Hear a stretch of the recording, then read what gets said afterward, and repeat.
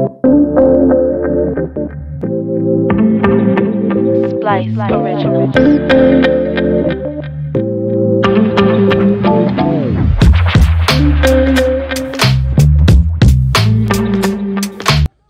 This is Ekibaro here at Floor Decor, and today I'm showcasing you a simplified suspended foundation using precasted hedge block with reinforced infill inside as a pier,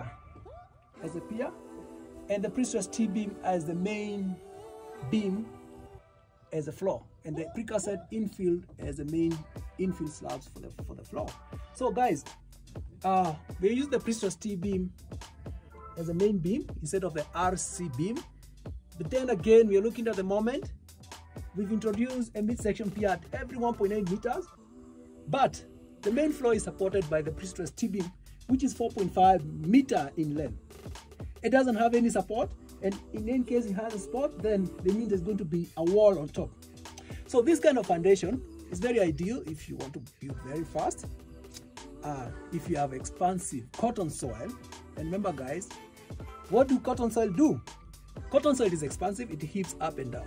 So the up and down movement actually affects a lot of foundation. You get a crack, issue to drip water. But that, in our case, we're using the midsection piers as a mini column going all the way to the SBC. We've identified our SBC was barely 1.2 meters. We've introduced a footing which is 1 meter squared reinforced, and the pier section we've gone below the cotton soil. So what did we do? We made sure we excavate the cotton soil exactly to the pier section, and we grew our pier, and then we installed the Prestressed T beam as the platform floor. And there is 50 mm concrete floor which is reinforced with fiber mesh.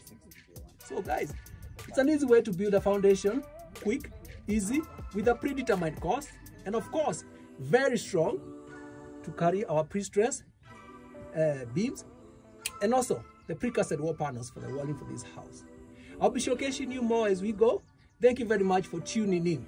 Asanteni.